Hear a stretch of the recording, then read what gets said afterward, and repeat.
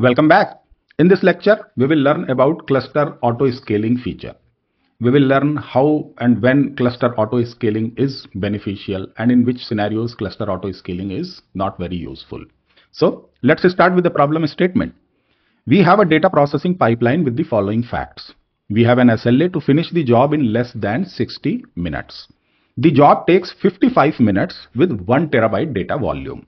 We may get 1.5 terabyte data volume occasionally and still want to meet our SLA, right? That's the problem statement. And this problem statement is carried forwarded from the previous lecture. In the previous lecture, we benchmarked one of our job where same kind of requirement was there.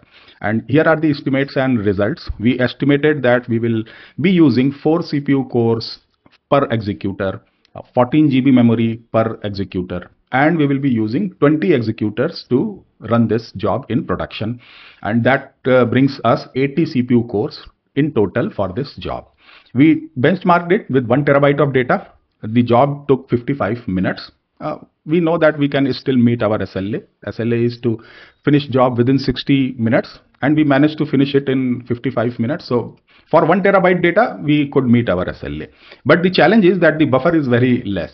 Our target is 60 minutes. We took 55 minutes to finish this job. Only 10% margin is there.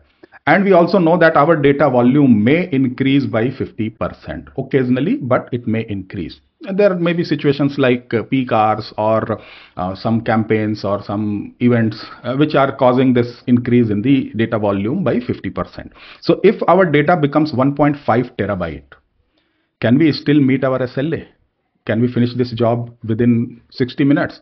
If 1 terabyte is taking 55 minutes, I'm sure 1.5 terabyte will definitely take more than 60 minutes. So we will break our SLA. So how do we handle that? How do we meet this requirement? The question here is, can we leverage auto scaling to meet our SLA when input data suddenly grows to 1.5 terabyte?